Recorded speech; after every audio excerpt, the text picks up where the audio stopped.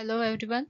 So today's topic is we are going to discuss some terms from microbial taxonomy.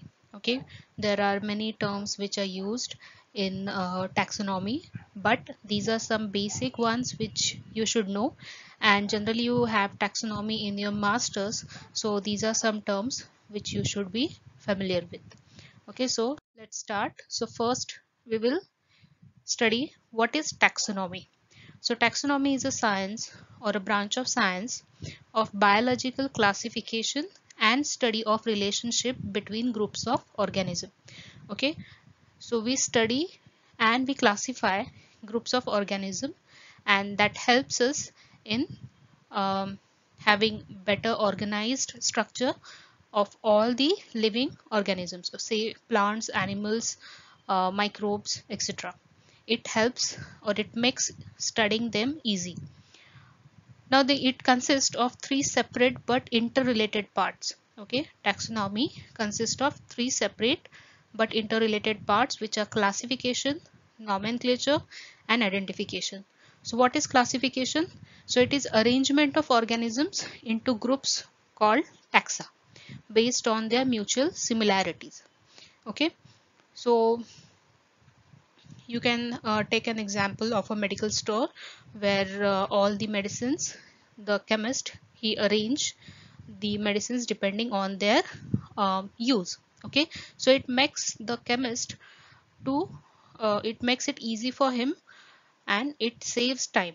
Okay, when a customer comes to purchase a particular medicine, he directly goes to the compartment where he has stored that particular medicine and he gets it. Okay, he don't have to keep on searching the medicine. So thus the classification makes our work easy. Then comes nomenclature. So nomenclature is a branch of taxonomy which is concerned with the assignment of names of taxonomic group in agreement with the published rules.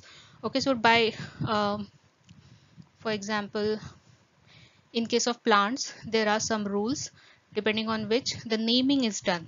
Same goes for the microbial naming. Okay, so there are some rules, and by following those rules, names are assigned to a particular taxonomic group.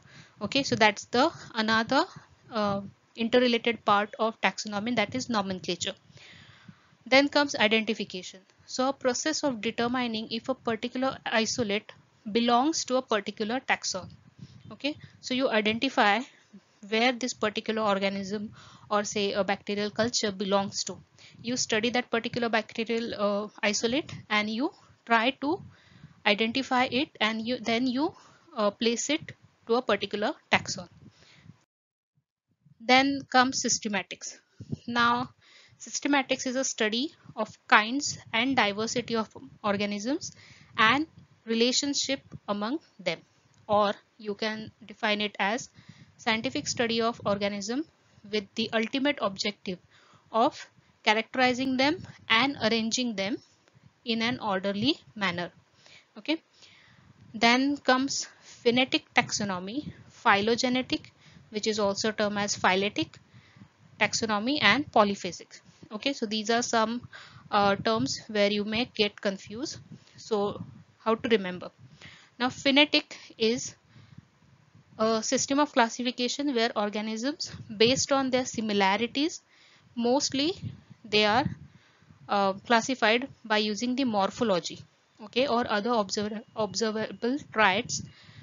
They are classified, and regardless of their phylogeny or evolutionary relation.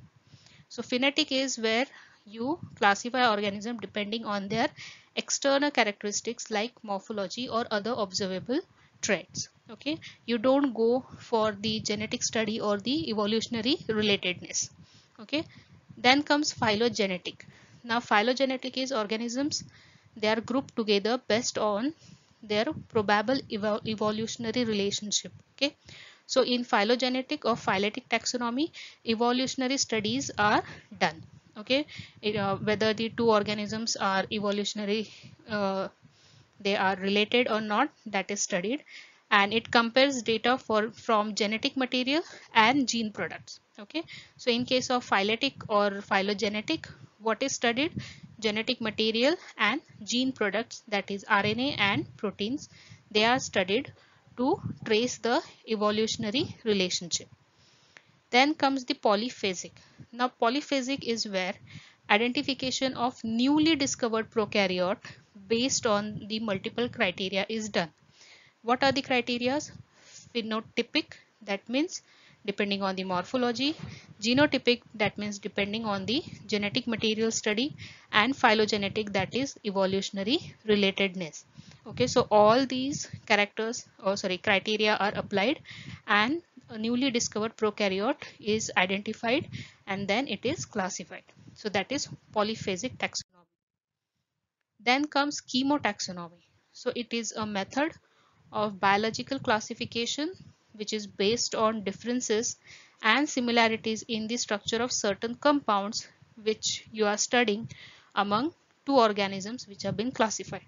Okay, so say there is a particular protein which is produced by two organisms, then you will apply chemotaxonomy, that is biological classification based on the differences and similarities in that particular compound, that is a protein. Then comes numerical taxonomy.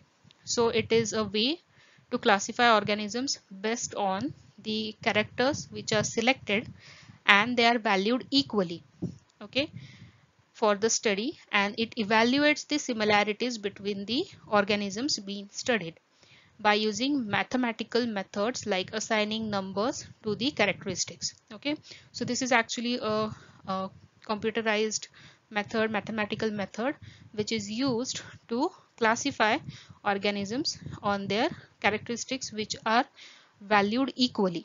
Okay, then comes the molecular chronometer.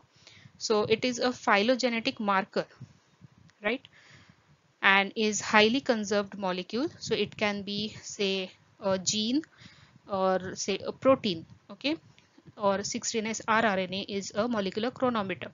So it is a highly conserved molecule whose rate of mutation is constant and which can therefore be used to construct phylogenetic trees. Okay, so thus in case of evolutionary relatedness, you can use molecular chronometers to construct phylogenetic trees. Okay, so these are some terms which you will get when you have taxonomy in your masters. Okay, so don't get confused, all the definitions are discussed here. So I hope you like this video. Do comment on this video, do tell me how you liked or how the video is helpful to you, and share these videos with your friends, and do subscribe to my channel. Thank you.